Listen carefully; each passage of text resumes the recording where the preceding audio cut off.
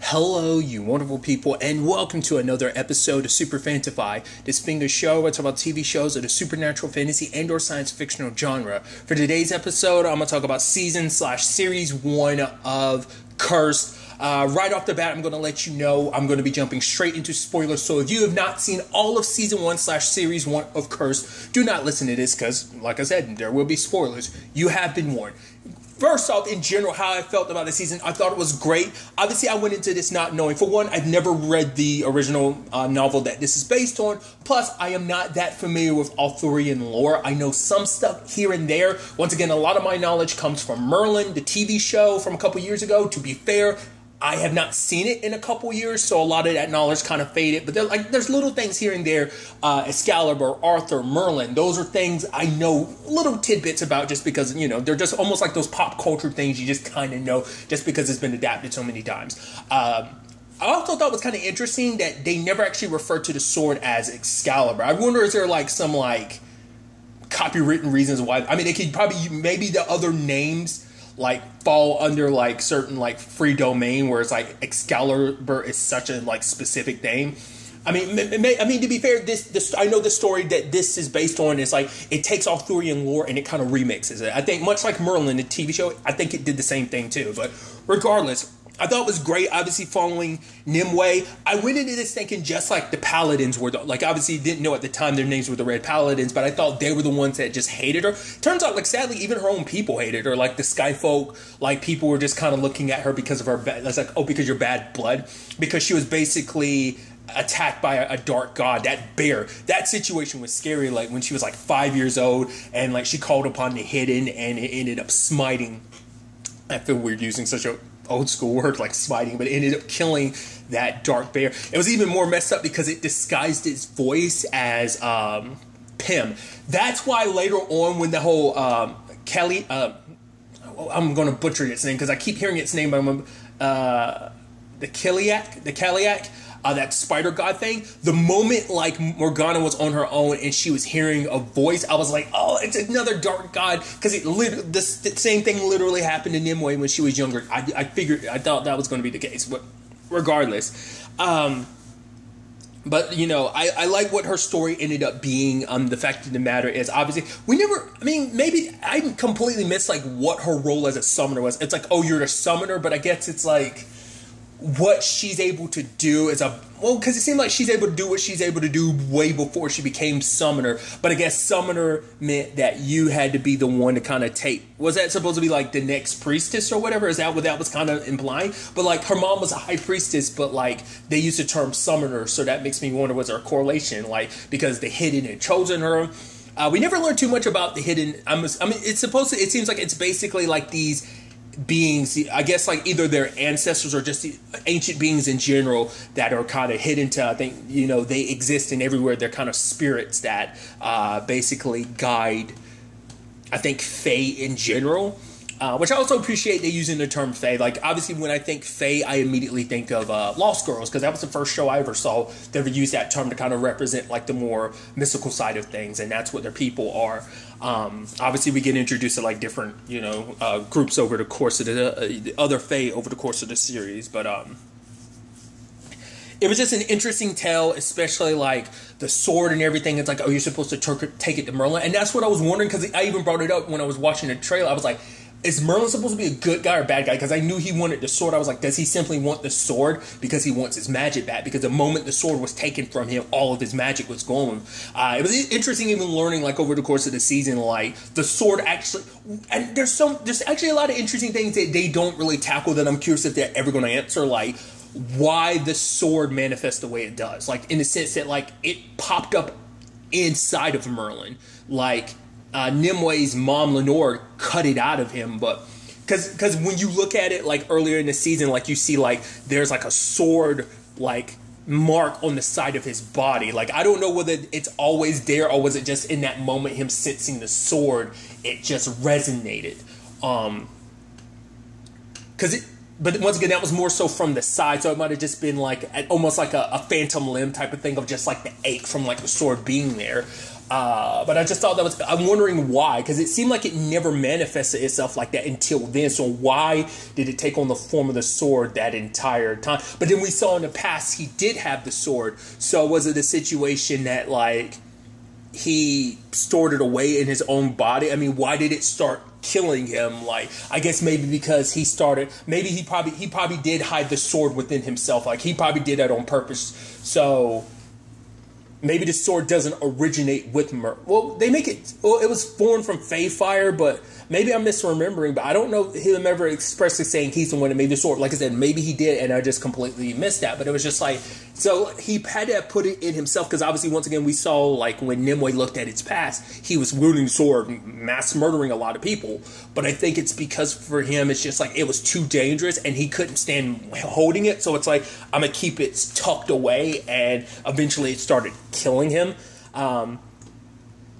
It is interesting how it interacts with only certain people, because it interacts the way it does with Merlin, but then later on it's like, it makes sense why it interacts the way it does with Nimue. I like the twist of it being like, oh, he's your father, because they kept bringing up stuff. It's like, oh, it's in your blood. It's in your blood. It's because, you know, Merlin isn't classified as necessarily a Fae. I think he's a druid, so I think he borderlines, because it's not like he's half human, half Fae. I think he is a full-blown Fae, but obviously because he's in the Fae's eyes, he's always chosen the humans above the Fae, so they look at him like that. So, but I just thought that was kind of an interesting element. Even like, cause once again, like someone with very limited Arthurian knowledge, and this, once again, this is probably just the book this is based on, and the show itself doing the remixing, but it's just so interesting to see Merlin being like, oh, Merlin wasn't always good, you know, because she's like, you killed innocent people. He's like, and how many people have you killed with that sword? It's like, he's like, exactly. You thought you were just in your cause. I thought I was just in mine. And I was like, that's so interesting, because I guess for him, it's just like, especially I guess with his history with humans, maybe it's a situation where he thought like, oh, those humans, they're what they, because he always talks about the fact is he's the one that's kept the Fae alive. And yes, the Fae haven't had the most favorable position, but it's like, if it wasn't for me, things would be so much worse. That could be an instance of him being like, I need to smite these humans before they become too powerful and get, you know, we just still don't know too much about, obviously, a lot of Merlin's past is kind of, you know, I mean, he's been alive for a very, very, very, very long time. But the whole situation with Nimue, I thought was kind of interesting. With what the sword does. I mean, especially like her like slicing through those wolves at the beginning. And I think that was kind of a very impactful moment too, to kind of recognize like that was obviously for survival and they were animals. Like obviously she was still shaken, but when she murders all those red paladins later on, it was on a different level, because like she saw what she had done and like she had sliced them. There was so much blood. It was different from killing a monster for survival and killing another person for survival. That was the first time she'd ever done that. So, you know, because even in the past when she used, well, yeah, because let's not forget, she defended herself when she was like 5 years old against that dark god, but still, you know, it was always against something else. These were humans. This was flesh and blood beings. It'd be like just like killing a Fae would probably, you know, not sit well with her, even though she sliced off Home Dude's hands later in the season, you know, but she didn't kill him. She just sliced his hands off. But I like that aspect of like the sword being very like coercive, like it gets very intoxicating. But like it seems, that's what I think is interesting, because it's like it only seems like it's like that. It seems like it might like do that for other people, but the only people we really got to see it do that for was Merlin and Nimue. But it's like, is it only like that for Nimue because she's Merlin's blood? He kind of implies to make it seem like that.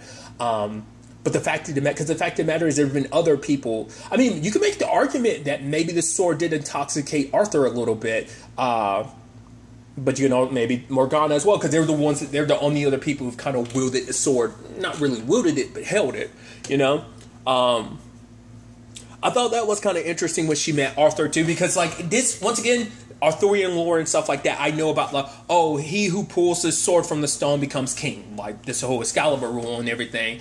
I wonder, was that supposed to be like a wink and nod to that earlier in the season? Because when she's fighting the wolves, at one point it gets stuck in the stone and she has to pull it out. I was like, is that supposed to be like a wink and nod to that? Or is that supposed to be very like foreshadowing? Or is it just going to be like, oh, we're never going to do the sword in the stone thing, but we're just going to wink and nod to it? Like, because that's the thing most people know. It's like, oh, the sword in the stone. Sure, people know that. So like that was probably like the only instance of that you get. Or maybe it'll eventually be like, oh no, the sword is going to be in the stone, and it will do the whole like traditional thing of art, the tale of Arthur of like, oh, draw the sword from the stone, he who is chosen type of situation. Because obviously it's like the whole thing in this, it's like, because I like the whole thing remixing it too, like before Arthur became king, the sword chose a queen, you know, because the sword is meant to obviously symbolize, like it's meant to be like, oh, all those chosen by it kind of, you know, represent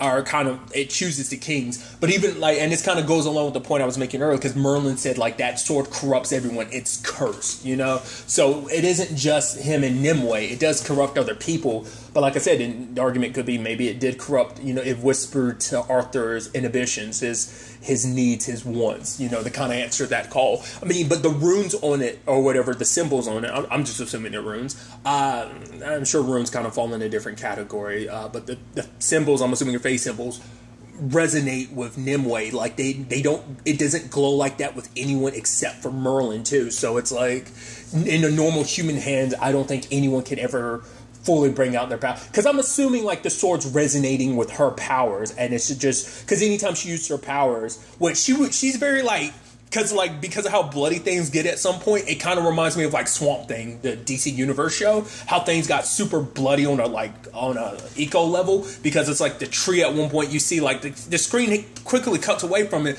but like at one point one of the trees like stabs a dude through the face. I was like, that reminded me so much of Swamp Thing, so that was just kind of what immediately hit my mind.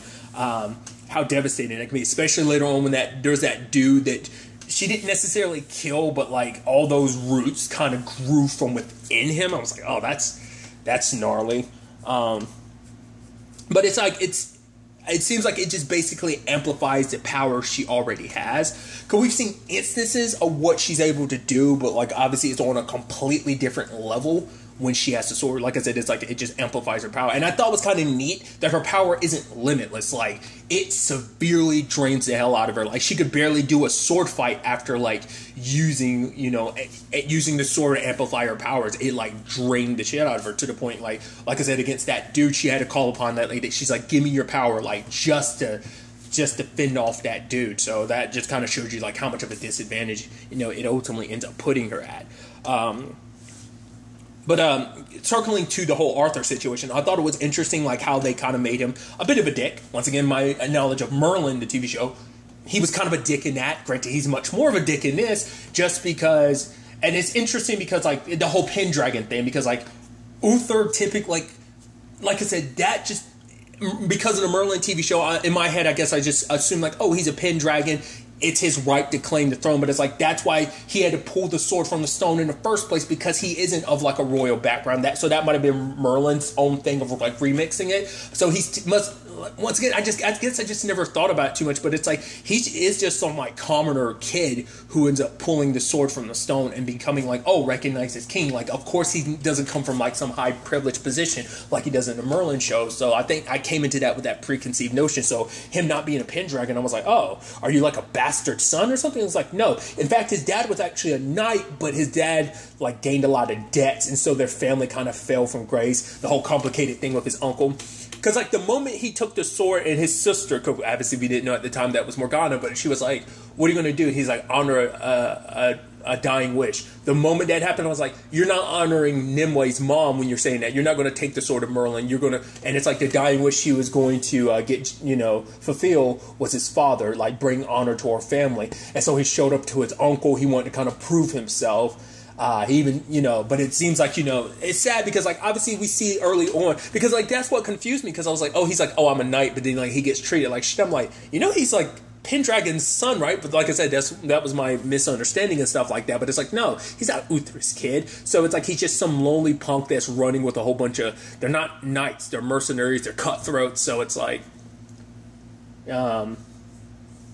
it's just, it was, like, interesting to see that. And I think, obviously, that goes along with his tale, just because, like, showing you, like, him rising above that, becoming a better person because of Nimue. You know, her influence made him a better person. That, you know, because he was always a very selfish person, and it wasn't until her influence that put him on the right path, you know, to become maybe who he's destined to be, you know, who he's not able to see it, you know, because for him it's just like, because he even has that conversation with Morgana later on about the fact it matters. He feels like unless you have a title in land, who are you? You know, because like he grew up, because having to carry the weight of his father's debts, like basically carrying his father's bad reputation around with him, like it led him, you know, made him grow up to become who he was. Maybe if things were different, like if there were different circumstances, he probably would have grown up a little bit more honorable. Even though there is honor there, he had shown instances of it, you know, when it came to that Boris dude or helping out Nimue, despite her being a fae. So that already showed you he didn't have the same prejudice so many other people did, you know. So there was already stuff there. It's just like his need to prove himself, to be something, to be somebody, you know. That need, it kind of outweighed any true honor he had, you know, because he felt like unless he had a name and a title, he had no honor, you know. So I just thought that was kind of a complicated, interesting thing. And once again, kind of circling to the Morgana thing, I thought was interesting is because once again, Merlin kind of screws me up because of her story in that. Like, that's why I was kind of confused at first. I was like, oh, you don't have magic in this? But then the Kiliak whole situation about it being like, oh, you'll be one of the most powerful sorcerers. I was like, yeah, I thought so. So I was like, so is she just a regular? I was like, that's what kind of confused me. I was like, are you just a regular human then? I was like, then, because like, once again, Merlin's probably definitely, once again, I keep making that misconception, like Merlin's kind of its own thing. So like, I know a little bit about Morgana, but the tiny bit I know is very minimum. And then like everything else I know is mainly taken from the show, you know, Merlin, where she was played by Katie McGrath. But regardless, like, I just thought that was kind of interesting where her story started at, like her being at that, you know, would monastery be the right word? Probably not monastery. And, oh, I got to talk about it. That Iris kid, I knew from the beginning, I was like, just the stank look on her face the moment she met, once again, nothing against the actress or anything like that. Just character-wise, the look of disdain, and she's like looking at a demon. You can see, they might have the face of human, but you can look at them long enough. It's just like the way she was staring Nimue down. You're just like, oh, that kid's going to be an asshole. Oh, she ends up being a super asshole because she literally burns the entire place down with everyone in it because like, oh, they've been so corrupted. It's like, do you not see the hypocrisy? But it's like in her mind, it's like, oh, I am God's, you know, avenging angel, warrior, or whatever. I'm ridding, like, oh, they've been tainted. They're people that had absolutely nothing to do with Nimue. Only 2 people were involved with Nimue. I mean, technically 3. Celia, Morgana, and like the abbot that kind of ran no, because it's a different word for her. She has like, I think it's like abbess. I think it's like the opposite, like an abbot, I think was her rank, which feels so bad for her. And Iris just so easily turned her into like, yeah, because, you know, and then later on, it's like the whole thing about her wanting to be a red paladin. But it's like, oh, bring us the Wolfblood Witch's head and sure. And it's like, oh, okay. And that's what was so curious too, is like, how the hell are you just hiding amongst the Fae and them not noticing? They knew ahead of time about Arthur. So that made me wonder, I'm like, she talks a little bit about her history, because I think she talked about the fact is, I think like her dad murdered her mom in front of her. So I was like, you can go like, okay, so she felt like she was lost and broken, and the church basically fixed, you know, she needed something to believe in, and she became an extremist. Like, I mean, it doesn't seem like it's just allocated to the Red Paladins. It seems like the church in general is very extremist in this time and stuff like that. But I like, maybe that kind of like broke her mentally. But the fact is, you're kicking it amongst the Fae and them not noticing it. They sure as hell call Arthur out for being man blood. So I'm like, why did they never call her out? So that's why I'm like, is she actually a Fae? Is she kind of self-hating? Like, is she actually a Fae and she doesn't realize it? That's what I'm curious about. Same thing about Pym, because Pym kept being like, I'm not a Fae, which... But then I think the whole Iris thing was her just saying that because either one, she can actually sniff out other Fae and she just never really realized it, or 2, that was just her saying that because like, oh, you lay, like, it's that whole like, it's like, oh, you lay down with Faye, you're with Faye, blah, blah, blah, blah, like her bigoted, like, perspective on the whole situation. So I feel like it leans more towards, like, it's just her being like, oh, you're cool with the Faye, screw you. But man, I just get this inkling, like I said, it's just like, how could she roll amongst the Faye and then not really give her the same shit they gave Arthur, Because even those other Fae, like, rolled up to her, so that made me think, like, she has to be something more, right? She has to be, like, part Fae or something, like, Because I even like that twist when we get revealed that the Weeping Monk is one. But I had a feeling for a while he had to be one, because I'm like, you've been able to, he's literally sniffing out other Fae. I'm like, you have to be a Fae, so, like, why are you hunting your own kind? But I guess it's like, basically you were beaten into submission. Like, everyone you cared about was murdered around you.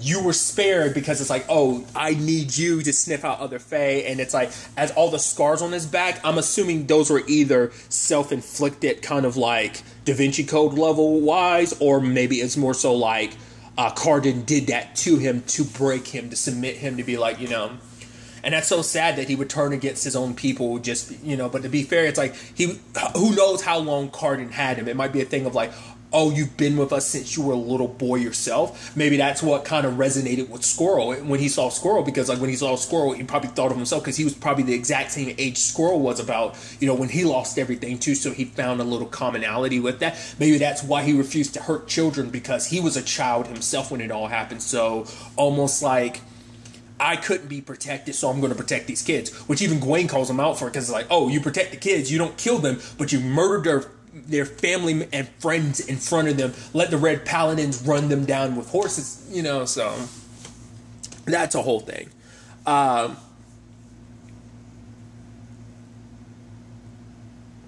did like the whole introduction of Gawain and the complicated, almost borderline love triangle that created between Arthur and him and Nimue. I thought it was kind of neat. Because at first when Arthur meets him, it's like, yeah, but it's just like, I was like, oh, is that going to turn into a love triangle thing? It's like, no. It seems like Gawain even says, I even love that, what was that moment? They're about to die. It's like that place is, that farm, that mill or whatever is about to get burned. And Arthur's like, all right, so what's between you and Nimue? He's like, Gawain's like, are you serious? We're literally about to die in like 6 minutes and you're bringing this up now? He's like, I need to know whether I'm dying by a rival's side or a brother. And it's just kind of like, I even love it, because it's just kind of like, even Gawain's like, what are you doing, dude, to the situation we're in? And he's like, I need to know. He's like, she's like a little sister to me. And it's like, fine, so if I try to, he's like, fine, if you want to, you can marry twice over. I don't give a damn. Like, fine.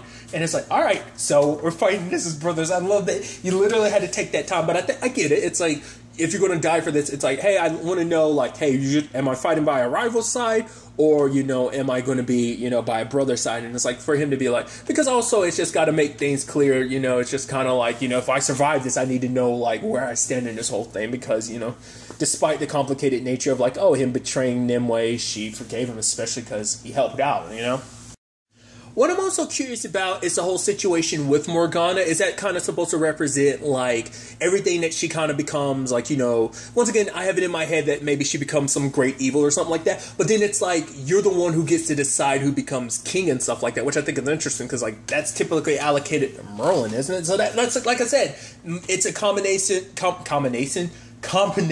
of, once again, my limited knowledge of Arthurian lore, plus not knowing this book at all, that this is based on, because once again, I'm sure it remixes things to its own extent. But I think it's so interesting, like, what her story became, because you could tell, like, over the course of the season, like, she started changing, because, like, after the whole Kaliak situation, she started to change. I even thought that was kind of interesting, like, how Nimue took from that story, because we find out, like, oh, basically, there was a whole bunch of people that were almost on the clerics, they were on the, they were near death, and basically the Kaliak was kind of like, oh, I will wipe out your enemies for you, and it does. It basically created a giant fog that basically blanketed the field, and basically the soldiers turned against each other, and that's why the place is called, was it like Brothers' Blood, because brothers ended up spilling each other's blood there. The fog made them mad and turned against each other. I even love that later on she took inspiration from that and used it against the Red Paladins. I thought that was pretty neat. But nevertheless, but then the Kaliak was kind of like, oh, I need a price for helping you out. It's all your children. And it's like, huh. And I thought was interesting because Nimue started, taking from that story. She was like, maybe a demon didn't realize it. Demons, don't look at themselves as demons. It probably wasn't until it was asking for a price that it realized it was a demon. I think it's basically her way of going like, you don't know like how far you've fallen off the path that you might have become a monster or something until it's too late. Because I think for her, it's like she never thought much about it until, more time happened. She spent more time with the sword, hearing what, Merlin had to say, doing what she's done, like killing the Red Paladins like that, and made her kind of fear that power. Because it's just like, because for her, she didn't want to just lead people, because she's like, what I'm going to do, lead people into more bloodshed and death? Like, I can't do that. Because for her, it's like, she started all this not with the mission of becoming Queen of the Fae. It's like, I started this with like, my mother's dying wish for me to take this sword to Merlin. And that was the question. We never actually got a full concrete answer. Why did she want him to did she want, her to take it to Merlin? Was it what Merlin surmised? Like, oh, she figured I would be a better person and that I would do what was right with the sword, because obviously his plan was to destroy it. Now, whether that was, I feel, because that's an interesting thing. Like, obviously he ended up getting the Fae fire and everything, so he's willing to destroy it. The question would always been, would he have actually done it and given a chance? Like, would the sword have tempted? Would have been too much? Because obviously we know how seduced he can get by the sword, how seducing the sword can be in general. So it begs the question, like, when the time came, would he have done it? I think he would have, but there's also part of me that's kind of like, honestly, I don't know. Like, part of me wonders, would he have actually done it in the end? I mean, obviously, and I think that's kind of an interesting thing about Merlin. He is such a slippery snake, especially because he doesn't have magic, so he's to the point, like, he has to lie and cheat his way through so many things, being like, oh, I could do this and do that. It's like, yeah, you could have, but you didn't. You didn't turn these people into mole rats or whatever, so it makes you wonder, are the story's true that you no longer have your magic, having to deal with the whole Uther situation, which that ended up being interesting, especially when we ended up learning the secret behind his upbringing, that even he doesn't have rightful claim to the throne, because he's not even legitimately a Pendragon. He's actually like the son of a woman named Sylvia, who gave birth, and basically his quote-unquote mother ended up killing his real bio mom, and basically the midwife was hidden away because I guess it's always been Merlin's insurance policy. I wonder why he chose now out of any time to cash that in. I mean, granted, it makes sense why now, but like, why not before now? Like, I guess there's never been any instance dire enough where he needed it, which is actually kind of sad in the end. Speaking on that whole Uther thing, it's interesting because it's like, when the Queen Mother died, she was smiling, and I was like, is she actually kind of proud of him? Because I think for her, maybe in that instance, like, oh, you being bloodthirsty, well, not bloodthirsty, but you doing this, going out of your way like this, I guess for her, it's like, it shows that he's gotten backbone, because he's always kind of caved to whatever she wants. He's never been like the most stern, steadfast leader. And so for her, and I think we don't know. We've never seen the entirety of his rule. We've only seen this section of it. And it seems like definitely at the end, he became a little more like, because he's almost like a child with a cannon, in the sense that like, oh, like he has all this power, but he doesn't know how to properly wield it. He's just a child on the throne, I guess never really given a chance to really grow, because I guess he always kind of had to bend to, because he always listened to Merlin, so he never really had much faith and belief in himself, plus his mother's doubt and stuff like that. I think all that kind of made him a little meekish to a certain extent. But I think at the very end, he started kind of finding himself, especially after he killed his mom and then killed Merlin. And it's almost like, in a sense too, for him, it's like, it makes you feel completely, because you're like, his mom wasn't the best person, but it's still like, oh, that was your mom. But for him, he was talking about the fact is, he was thinking about like, my bio mom was only 19 when you killed her, and he's like, who I could have been, what kind of life I could have led if you hadn't done that. But at the end of the day, I am your son. But her smiling made me like, I think she felt proud, like, yes, you are mine. Look at you. You'll do great things. I'm so proud of you. I think in that moment, in the grand scheme of things, I thought that was kind of, a fascinating aspect to that whole, situation. Another interesting thing was like the whole Pym subplot. I was curious like where that was going to go. Once again, probably knows something. Like, her name doesn't ring a bell to me. I'm like, is she someone important? Like, it's just like the way they spent their time, like, bringing her back to Nimue and the Fae made me think, like, I mean, for one, it's like, this is like the only probably other person aside from Squirrel that comes from, well, Gwaine too, because I think he's Skyfolk as well, because obviously they've known each other, so like he's a part of that world. So they're the only 3 people she knows connected that survived everything. But like the whole thing of her kicking it with the Raiders / the Red Spears. Well, first, she ended up spending time with Aaron, who was the dude she was going to be engaged to, and he was sticking up for her, and it's like, no, she's going to practically be your daughter, Mom, so she's staying here. And I love that she wasn't speaking after everything until Aaron brought that up. She was like, wait, what? What?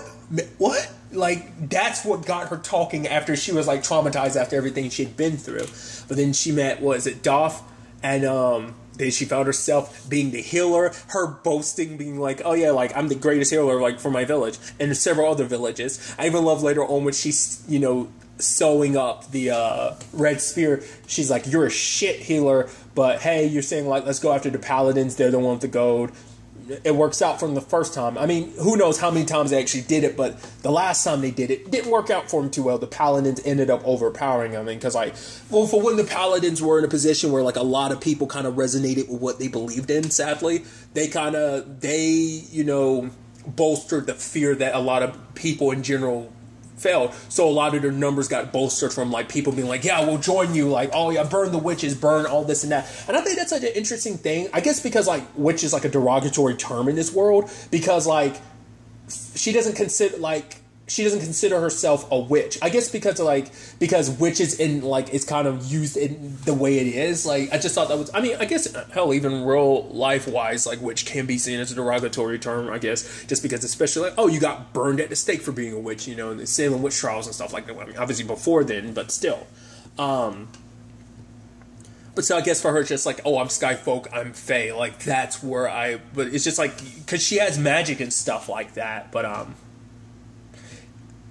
I wonder, because, like, she does some, like, Fae incantations, because her and her mom do that to kind of heal and stuff like that, but I don't think it's on the same level as, like, Merlin, like, where his magic originates from. Like, it doesn't seem like it calls upon the hidden, because he does actually use magical incantations, but there have been instances where you see, like, he does magic, well, the few times he's able to do magic over the course of the season, because that's stuff in the past, he didn't need incantation. So the more powerful the spell is, the more energy he's channeling. So that's why I'm wondering, like, does his power come from a different lane? Well, obviously, like, Nimue's got to come from the same power as well, considering the fact that that's his kid. So, but to be fair, she probably has a fraction of his power. Maybe not. Like, there's still a lot about that whole situation that we are ultimately unclear about, I should also note, I really like the development of the Weeping Monk, what his story ended up being. Especially, it was, like, I like the reveal about who he is, him being Lancelot. I had a feeling, I'm sure there's other people who probably jumped on this sooner. It wasn't until he started talking, like when Gwaine was captured by the Red Paladins and being tortured, it wasn't until the Weeping Monkey him talked, I was like, you're freaking Lancelot, aren't you? Like, especially, I think it wasn't until, like, later on when, like, he referred to Squirrel as Percival. I was like, oh, the knight. And I was like, well, I know you're Gwaine, so I'm like, and so I was like, he's going to be Lancelot, isn't he? I was like, come on. But then, like, he started getting beat up by, like, the Trinity Guard later on. I was like, oh, maybe he's up. But then he pulls through the moment Squirrel was like, fine, you know, who wants it first? And I think that inspired him, because it's like, this kid's willing to put, once again, like, I think he sees himself, in Percival. But the moment at the end when he was like, oh, what's your name? He's like, Percival. And it's like, do you have a name? He's like, and I was like, go ahead, say. I was like, go ahead, I dare you. And he was like, Lancelot. I was like, I fucking knew it. I stood up and I screamed. I was like, I fucking knew you were Lancelot. Him being skilled, the fact is Gwaine called him out, being like, yeah, you're a very skilled warrior and everything. I was like, I knew he had to be, damn it, Lancelot. That's so interesting. That's the interesting setup about this, because, like, obviously we're seeing the, aspects of the Knights of the Round Table. You got your Percival, you got your Lancelot, you got your Gwaine. So I'm like, okay. So, which makes a question, where does, like, well, I was about to say, it makes me wonder, well, because there's a whole Arthur and Nimue situation, because I was like, because doesn't he end up with Guinevere. Isn't that who he ends up with? Once again, I'm basing this on Merlin, and I might be, once again, it's been years since I've seen it too, so I'm not remembering well, but I'm like, that's why it's almost that sad situation where like, well, because once again, this is kind of its own thing, but it's almost like, he's going to end up with her in the end, won't he? Like, he's going to end up with someone else as his queen. Once again, this is kind of a remix. This is kind of its own, retelling and, once again, remix of the Arthurian story. So, who knows? But I just thought that was kind of interesting, especially like where this starts him out being like, oh, he was the enemy. He's killed a lot of Fae. Like, he's responsible for a lot of death, So, but even like, because even Gawain at the end was like, you're one of us. You'll be my brother. And so he's like, I pray for you, So it's interesting that in the end, like, so is he going to be welcomed easily amongst the Fae? No, because he helped hunt and kill a lot of Fae. Regardless if he's a Fae or not, they look at Merlin as a traitor, so they're definitely going to look at him like one too. But obviously Percival will probably be the one to kind of sway things more in his favor. But I just thought that was kind of interesting. Like, we're seeing like the groundwork kind of in the foundation. I'm sure like if you're like an Arthurian nut about all of this stuff, like I'm sure you're losing your damn mind about it, especially if you've read the once again the novel that this is based on. This obviously Cursed in particular, that this is being adapted from. You probably you probably know the groundwork of where everything's going to end up. I'm sure that obviously between the book and this, there's a lot of changes. I should also note I really like for one, I like the opening, how it's stylized, and also like how they use that as a transition between scenes and stuff like that. It kind of, that transitioning actually kind of answers a question I had about Morgana, because it seemed like she killed the widow, who's I was like, so you basically killed death, didn't you? Because it seems like that's her thing. Like, she knows when people are about to die, and she comes to them then. Because it's interesting, because she said from the very beginning of the season, like, she told Merlin that when it's all said and done, the path he's going down, she's like, don't do this, because if you do, it's going to lead down a path you're going to regret. You're going to wish death upon it. It's going to be something so terrible. And, at the moment it starts leaning towards like, oh, Nimue potentially dying, like, that's where I think it started being like, okay, so this is what she was representing. But even then, I think she's because like we learned a little bit about the Shadow Lords, but she's the only one we've met. So there's obviously others, and I guess they kind of represent like everything, because I guess the widow represents death, but maybe there's one that represents time and something like that, Well, you'd assume maybe the widow kind of represents that. Well, like, we know, once again, she's the only Shadow Lord we met, but like during the transition, it showed the sword going through her like mouth. So it's almost like, I guess at the last second, like that's what I'm wondering too. Like, did the Caliac account for that? Like, was this the way things were supposed to go? Did she put Morgana in this position to be here? Like, was this all, obviously you're using Celia as a means to kind of manipulate her, but obviously it's like this Caliac also gave her sight. It's like, you should be able to see what, like, because I guess because also as a human she shouldn't be able to see that, but I think it's like, I guess Merlin's a special case himself, because I guess he was amongst the Shadow Lord, so maybe that's what allows him to see her and make dealings and talk to her and stuff like that, So that's just kind of an interesting development, how that like manifests itself like that. I'm just curious, to see what that kind of all means for Morgana at the end. I mean, obviously she's become the powerful sorcerer, and it kind of makes sense, but like that's what I'm wondering, is it's like the Caliac, why did it put her in this position? Is it just because it wanted her to fulfill her destiny? Is there more to it? Like, is it going to get something out of this? Because it seems like it's like, oh, I helped you get here, but there's a price to pay. You just don't know it yet, So that begs, a lot of, those questions as well. I also love that, like, Father Cardin wasn't, like, the all-powerful person he kind of thought he was. That he was basically some schmuck, because there's a whole thing with Merlin basically being like, oh, I know where you're from. You basically joined the church because you need an excuse to get out of your town, essentially. So it's like, it's not like you're coming at this with the most righteous, position and stuff like that. And I just thought that was kind of like a fascinating aspect. But it's also like the way like he gets punked by the Pope. The Pope is just kind of like, it's like, the whole kissing the ring thing, obviously, I'm sure there's some validity to that, just probably even real world wise, but I think it's just like the Pope putting him in his place, and then even that abbot later on, like, he's like, oh, this, Father Carlin, like, did everything because he felt the need to prove himself. It's like, it wasn't just like, oh, God gave me this position. It's like, no, he needed to prove himself because he wasn't anyone special, and I think he was looking to be someone special. I'm glad he got it as hard as he did at the end. Not only in one fell swoop did you lose your hand, you also lost your head at the same time. Like, I was like, you got your just desserts. Like, all the death and carnage you've caused, all the people you've hurt, it was only befitting. It's just kind of like he kind of, got his just desserts, at the end of the day. I did also like the complicated, like, political angle that was in this show with the situation of Uther and Cumber, like that whole situation of like this, like, legitimacy for the throne battle and stuff like that. And, Merlin going to Cumber being like, oh, here, I can basically tell you everything about Uther to kind of null his claim to the throne, about the whole story from the midwife, which I even felt bad because her entire family got murdered by the fisherman who was coming after Merlin. When the fisherman got at the beginning of the episode, I was like, oh, I thought that would have dragged on a little bit more, like all this stuff you've been doing, and then like Merlin just got you. To be fair, Merlin was being poisoned and stuff like that from the air, but I was just like, oh, you've been this big bad, you've been looming in the shadows, and then bam, you got Merlin. It's like, damn, oh man, you saying like I would have done this for free.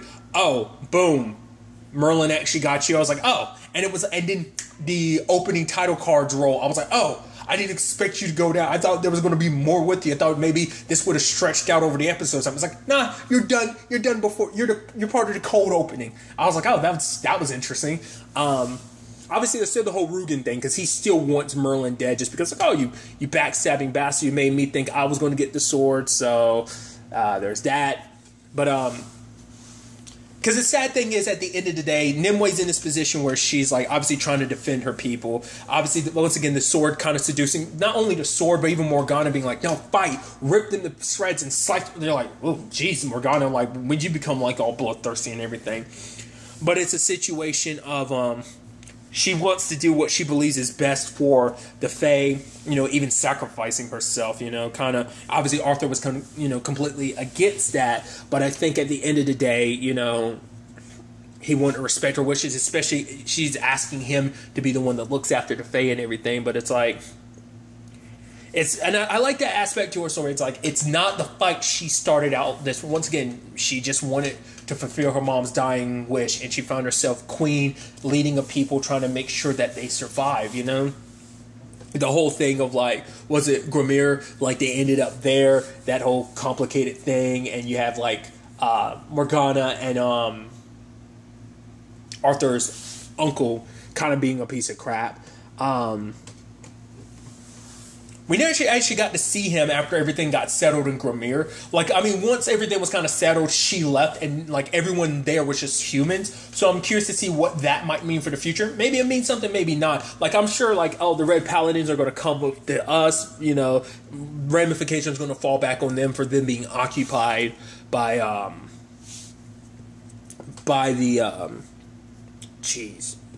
Fae and everything.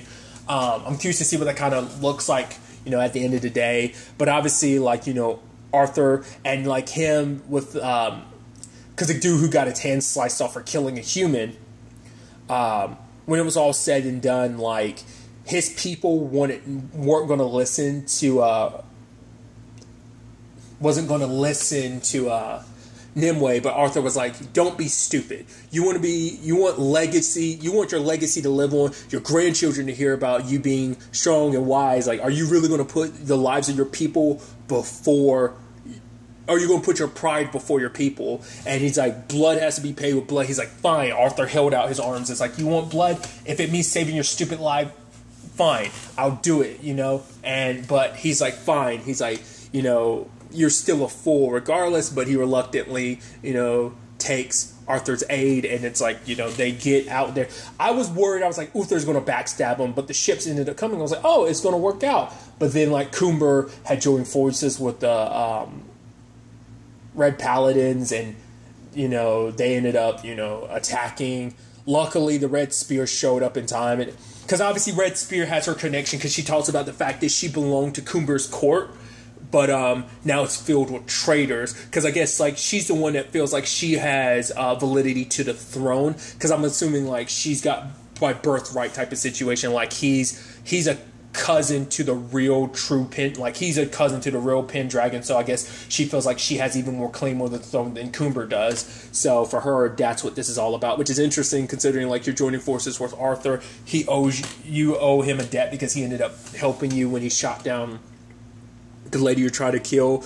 Because I guess she's trying to kill I guess that's her family, because I think that's Cumber and that's his two daughters, the one that died on the battlefield and the one that's with him, the one that was telling her not to join forces with the Wolf Blood Witch, which is so interesting that ended up being the name that carried her, but I guess it's like just the way she viciously murdered those wolves and stuff like that. That's the name that ended up carrying over for her.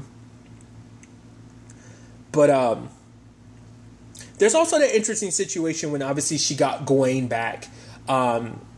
She ended up kind of releasing this large amount of power, and then she ended up passing out. But then, like, Gawain was starting to light those leaves and stuff like that.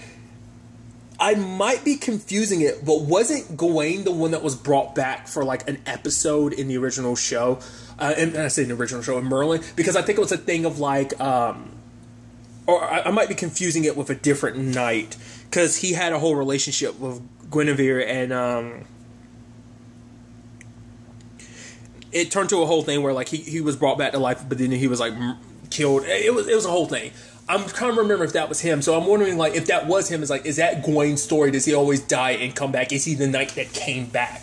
Is that going to be his story? Like, because she wasn't even able to help Dolph, but part of me wonders, like, in that instant when she summoned all that power, was she able to kind of break the laws of nature, and was she actually able to bring him back? Or, because, like, the fact is that grass grew around him. That's why I'm like, there's got to be more to that, right? Like, the fact is they threw that there and just kind of never showed you the aftermath of that. Makes you think, like, okay, so what is, to become of that, It is this sad situation where it seemed like despite Morgana becoming the widow, it seemed like she still didn't see, I guess because for her, she saw Merlin's death, but she didn't see what was to become of Nimue. But that begs the question, maybe because Nimue, obviously we know, well, at least it seems like she's not dead, so it's like, maybe that's why Morgana didn't see it, because, like, her fate had changed because Morgana had become the widow, and maybe that changed things, especially because they went under the way to say, because by saving Merlin, they changed everything, maybe potentially, I don't know. It sucks that Iris ended up being the one to do it. I was kind of hoping, like Morgana or Merlin would have killed her. Like, once again, it's so effed. I feel so effed up to say that, but it's just, I'm, once again, not saying anything terrible about the actor. Obviously, I'm talking about just the character and the story itself. I'm like, I just want, especially when Merlin got the sword, start throwing lightning around, I'm like, you almost hit her. Come on. But it's like, no, she walks away with, like, because part of her hair is kind of white now, and then, like, she's got kind of, like, lightning burns on her face a little bit, that I'm like, that's probably significant to people who know. That's probably super significant.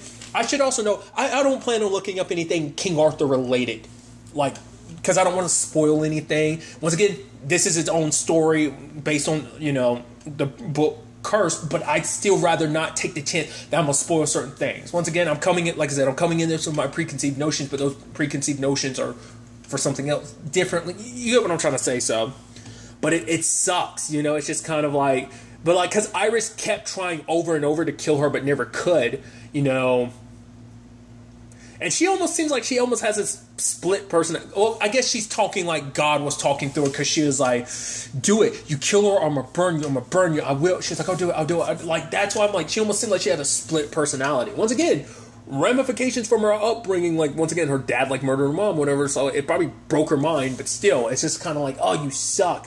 But Merlin slashing people through, my mind immediately went like, oh, he super went Raiden. It's kind of interesting because my mind didn't even immediately go to Thor. It went to Raiden. I don't know. I guess because all the blood and everything immediately made me think of it seemed very Mortal Kombat-ish. So I think that's why I went there instead of, Norse mythology with, Thor and, Marvel and everything. But regardless, he left with Morgana and everything, so... And then we see, like, Iris becoming part of the Trinity Guard, what that means. I was also bummed that the Lancelot didn't kill that abbot. I was like, come on, throw your sword at him or something. It's like, oh, the bastard got away. But obviously, like, because of the Red Spears, everything kind of worked out for Arthur and them. I'm curious what's going to happen there, because obviously Pym's got a connection to the Red Spears and everything, and like what that kind of means for her story. Obviously, once again, like, Uther's still out there, Cumber's still out there, both of them pining for the throne. Carden might have been taken care of, but obviously, well, I don't think all the Red Paladins are dead. Like, only focus we got was on the Trinity Guard, so I'm assuming that they might be, like, the new Red Paladins. Like, they might be the ones going forward. We might not see as many Red Paladins. Maybe we still will. It's just interesting because it was more so Father Carden's thing. I mean, granted, there was a few that were there and that still got wiped out by Merlin, but I'm sure he's on a warpath of wanting to wipe everybody out because of that. But now that he's got his magic back, like, what does that mean for him? Like, we've seen how easily he can be corrupted by it. And obviously Nimwe's fate. I've read something that kind of spoiled what Nimwe's fate is in the grand scheme of things from an Arthurian standpoint. Even I don't know what the hell that means, because I'm like, I don't... She's revealed to be a certain character, and I'm like, I don't know enough. I've seen one movie based on this character, and even that movie was a very different adaptation of it. So, like, I don't know, but I know this character's connection to the sword and everything. But the term that I saw was kind of like, oh, the tragic tale of insert character's name, and I was like, huh. So that's why I'm like, oh, I guess things don't work out well for that character. But it's like, what does that mean in the grand scheme of things? Like, what does this mean for Nimue? Like, obviously her being in water kind of leads to that character. But I'm like, I don't know enough about that character even for like what, because it's not like spoiling it. I'm like, oh, I know that name. I've heard it. I just don't know that character at all. I've never really known their story. So what they represent in in this, like I said, Arthurian lore. But, obviously, plenty of setup for, future season. At the time of me recording this, Cursed has not been renewed for a second season yet. To be fair, like I said, Netflix is weird. Sometimes stuff gets renewed immediately. Depends on the show. Other things, it takes a while. Like, before you get an announcement of whether or not there's going to be a season 2, I'm sure they're looking at the analytics to be like, oh, regardless of all that, I would very hope to see a second series of this, because I'd be so curious to see where they'd go with everything they've set up, or things have kind of, left off in a grand scheme of things. Maybe we finally taking the story forward, but also take us a little back to kind of let us know how and why things are the way they are. I'm curious, like, what about Jonah? Like, Nimwe's dad, like, we know he left when she was young, but it's like, well, is he still out there? Is he still alive? What's that mean for him in the grand scheme of things? This whole situation with Uther and Cumber, and this claim to the throne, because even the Red Spear, she's throwing her name in the hat. Obviously, we know where Arthur's story potential will take him, but the journey there is still kind of a mystery, obviously. Where Morgana's fate and the whole Kaliak situation, Celia, like how that all plays out now that she's the widow, what that means for the other Shadow Lords. I mean, she killed one of your own. It's like she's something unnatural, so it's like how she managed to do that. I'm assuming because of the sword what allowed her to be able to do something, impossible like that. And then once again, like Merlin has it, so what does that mean for him? Because he's going to be the one, he knows about Nimue. The others are going to assume Nimwe's dead because of what they saw. Obviously her story is not over. What that looks like in season 2. Once again, Percival as well as Lancelot. What that means. Once again, Gawain, like what that storyline is. A lot of questions I'd love to get some answers to in season 2. Hopefully, like I said, hopefully there will be a season 2. But really, that's all I'm going to talk about. So the next time we meet, be happy, be safe, live life to the fullest, and enjoy it. Good day and goodbye.